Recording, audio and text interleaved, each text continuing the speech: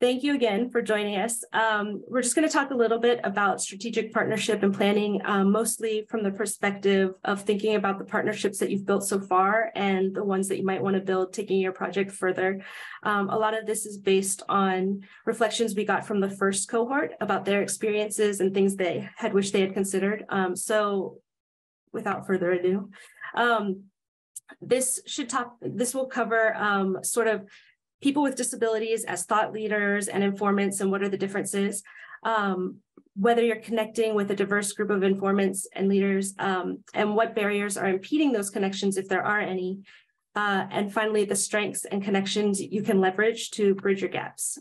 So, and connecting with people with disabilities, two ways that people have really sought to bring their people with disabilities into their projects in, well-respected and information gathering kind of ways are as informants and thought leaders. And what we kind of see as the differentiation between the two is the extent to which they can get involved and the timing. So a thought leader, which is what we're hoping for, right, in our projects, is going to be involved in the design of the project.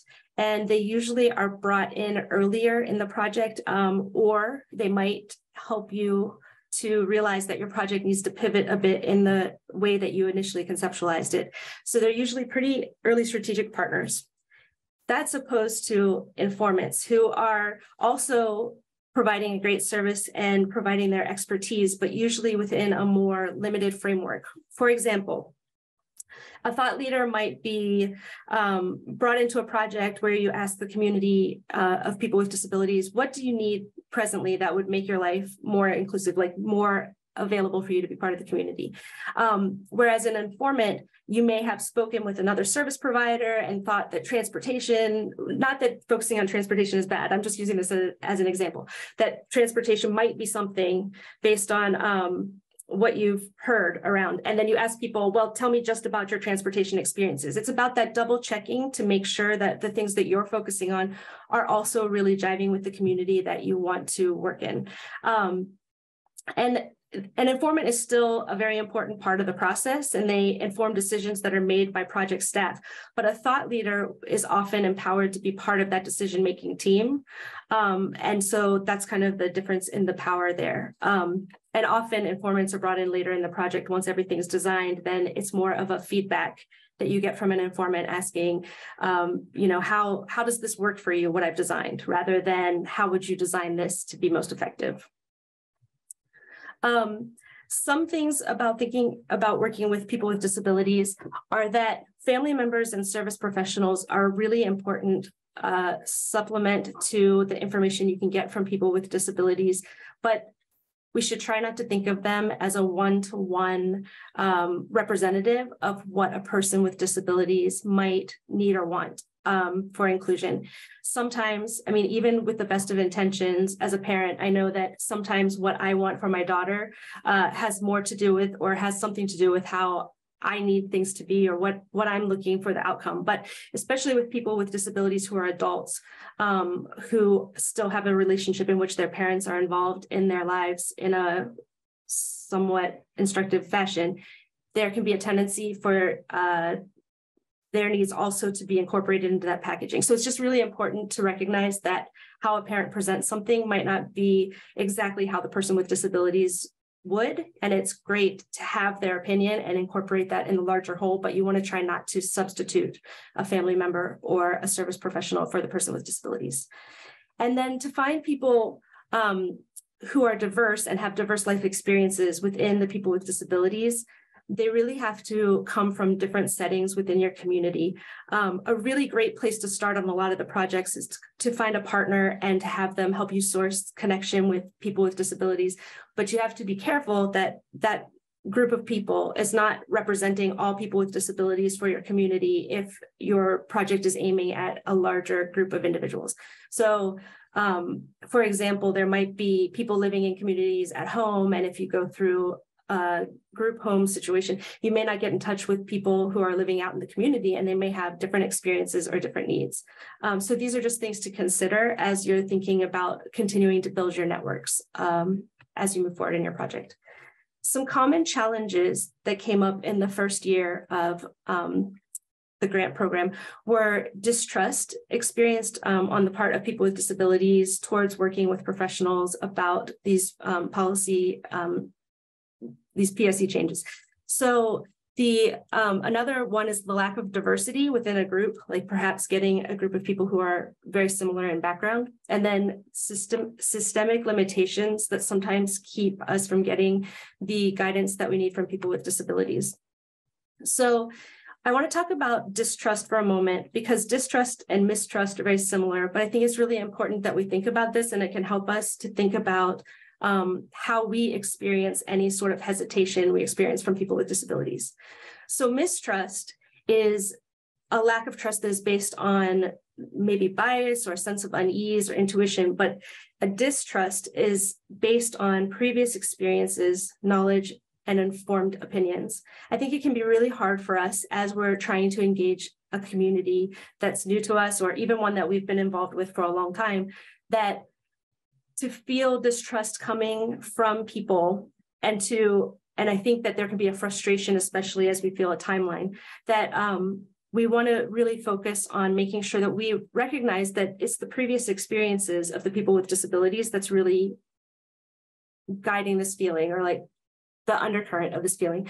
So what's important about that is that we can keep that in mind when we're building the relationship, and really ensure that we're doing things that are going to decrease distrust with the community in the future, or at least not create additional opportunities for distrust. And I think that thinking about it as distrust can really help us be patient and recognize that that relationship might take some time. So some of the things that you could do potentially, looking at a situation where people with disabilities are expressing distrust, is what kind of role in the project have you given the people with disabilities? Is this something where they're going to have some agency? And are you considering them as partners who are equivalent to the groups that you're engaging? We had one partner or one project in the first cohort where they listed individuals as partners on a survey that we did. And they were saying, because this person gives us just as much information as XYZ group. And I thought it was a really interesting way of looking at the people with disabilities who are informing projects as being true equal partners in this work. How are we compensating individuals? And if we can't compensate them individually, what are we giving back to the communities that they're parts of, that make them feel like this isn't an extractive process, but something where we're really valuing them and we want them to see that we're dedicated to making differences for them. And then thinking about the similarities and differences between the working group and the group that you're trying to engage with. There may be opportunities, particularly if you're in a specific community that you want to work in, for hiring or working with people that are from that community. And that can also help to bridge some of the barriers that might happen because some of the organizations are located in different communities, or are more corporate entities or municipal entities that might feel intimidating. So how can you make a connection that's meaningful in that community and have that as a basis to build upon when you're connecting with people with disabilities? And I think that for the long-term goals, since we're all in it for the PSE change and we're all trying to build New Jersey to be the most inclusive it can be going forward, we're looking at the campsite rule, which is always leave it better than you found it, right? So that means be sure that you are being honest, because a lot of times these projects are really challenging and we might not have full agency on what's going to happen as the outcome. And we're trying to convince parties and things. That's something that you want to communicate honestly to your participants, because you don't want them to get to the end and then something falls short in your deliverables and then they think that it's because you don't care, right? So trying to be as transparent as possible. How do you build connections that are meaningful and see the people with disabilities as full people, not just as a person with a disability who's informing your project, but you see them as the dad, brother, person with a disabilities, person from a certain faith, LGBTQ status, all of these things that you want to think that make up a whole person, trying to see them that way and communicating respect in that way. And then finally, if you're doing an intangible project, I mean, it's extremely important to be doing a lot of the more capacity building and thoughtful work around long-term change. But can you come up with a proof of concept that's going to show people something tangible that you're doing to make a change? Lack of diversity, of course, is a big challenge. And it's really important to think about who's missing from the table. And when I say that, that could be different types of disabilities, that could be age groups, it could be racially, it could be by language of origin, immigration, LGBTQ status. But is your community of people with disabilities who are informing your project representative of the area that you're in?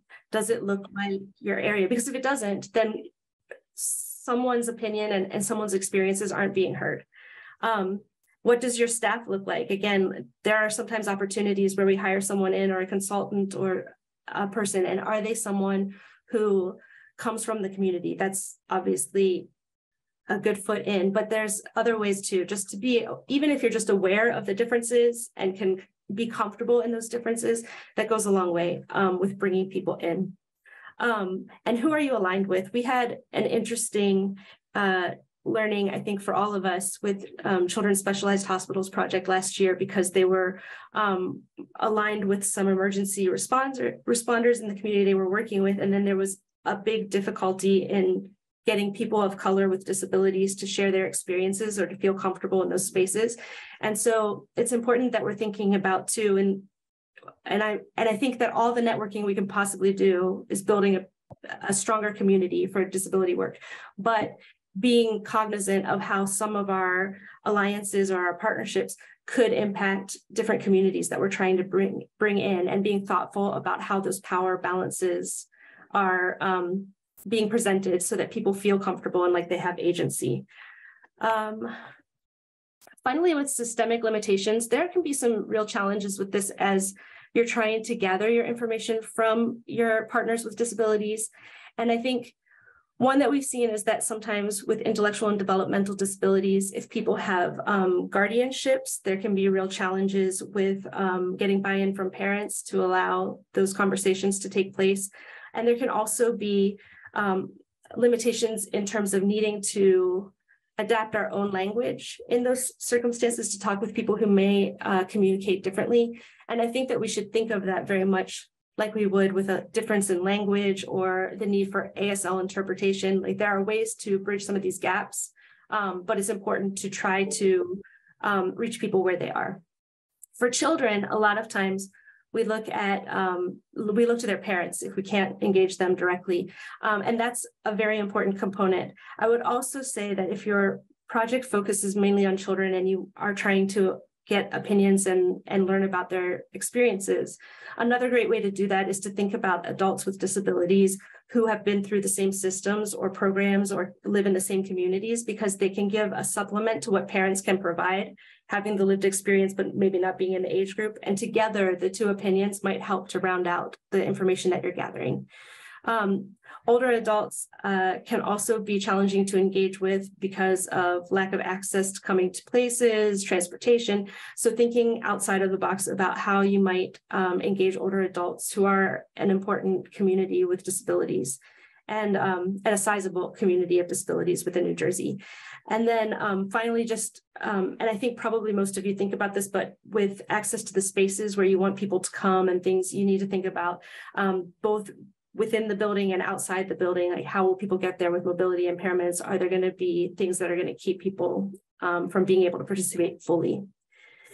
And so one of the really important things that Jean and I were recently talking about was that sometimes when people with disabilities are coming into the projects and giving of themselves and giving you all this great information, you realize that the project that you initially conceptualized doesn't necessarily fully represent what's best from the perspective of people with disabilities. And I think it's really important from the Blaustein team to make sure that you all know that this is okay. If your project needs to pivot or change direction to be in the spirit of what this grant is intended to do, that's okay. I think it can be really stressful when you put something down on paper and then feel like you have to change it. But as Jean always says, this is not a gotcha zone, right? Like we're here to help and support. And you should definitely, if you come up against this, like you should definitely reach out to Jean or Karen to talk about, ways that you might want to pivot on your project. And then again, I think I've touched on this a little bit with selecting staff and consultants, but thinking about the qualifications for this position. If you think about bringing people in terms of like a new staff or consultant member, like how are they going to be connected to people with disabilities? I think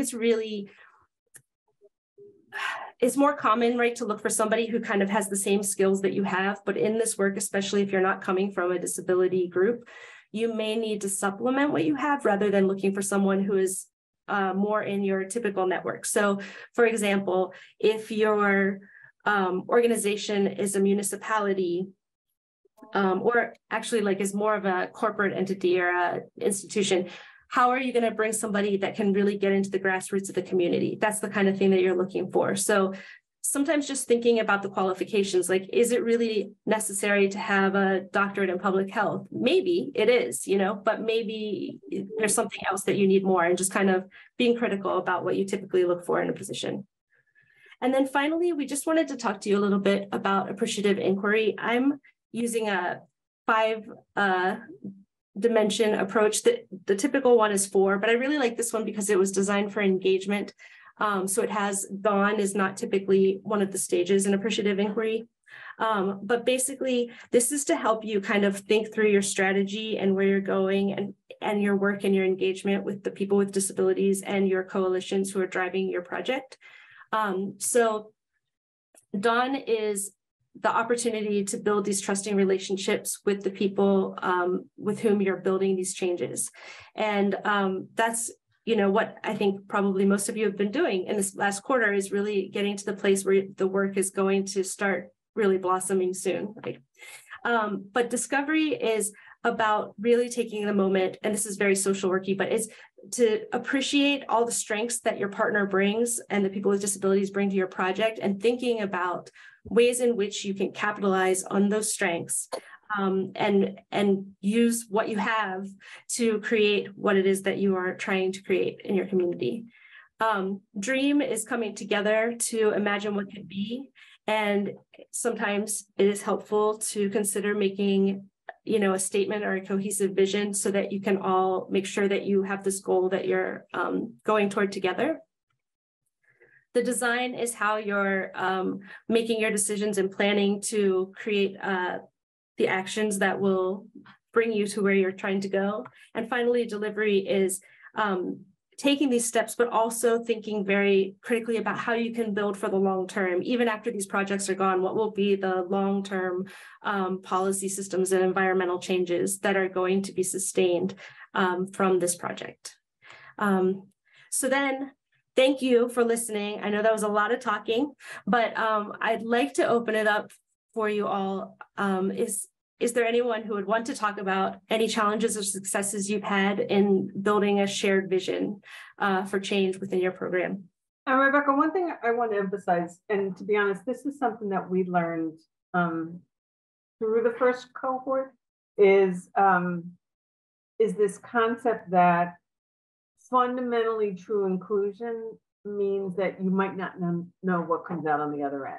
And for funders, right, because that's the role that we play here, that's a little bit of a weird thing, because we make you complete applications and grant proposals that ask you to identify deliverables and timeframes. And then, and on the other side of our mouths, we're saying, do true inclusion, and you won't know what comes on the other end. So I think what we want to emphasize is do true inclusion and talk to us if that messes up what your schedule and your products were supposed to be. And we're going to try to address this a little more systematically in the third cohort RFP. So we're learning too. Thanks, Rebecca. Thank you.